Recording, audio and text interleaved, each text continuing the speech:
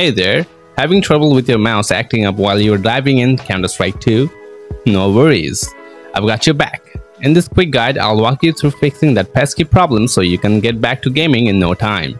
Let's jump right in. Step 1. Delete the game data folder. Click on the system tray icon. Right-click on Steam and select Exit Steam.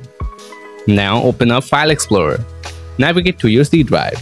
Open the Program Files, x86 folder, then the Steam folder. Head into the User Data folder and find the one with the numbers. From here, delete the 730 folder and close the window. Ready? Let's move on to the next step. Step 2. Executing commands in the developer console. Launch CS2 on your computer. Then click on the gear icon in the top left corner to access settings. Next, switch to the Game tab. Look for the option to enable Developer Console at the top. Tick the box next to it and select Yes. Voila! The console is now enabled for you. Then press the key, the one below ESC, to bring up the console. Type bind x_access right left and hit enter. Then bind y_access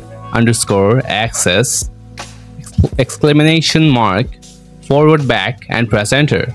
Next up, bind mouse_x yaw yaw and hit enter. Follow it with bind mouse_y pitch and hit enter. Type bind u_access yaw and press enter. Lastly, bind r_access pitch and hit enter. Don't fret, you can find these commands in the video description below.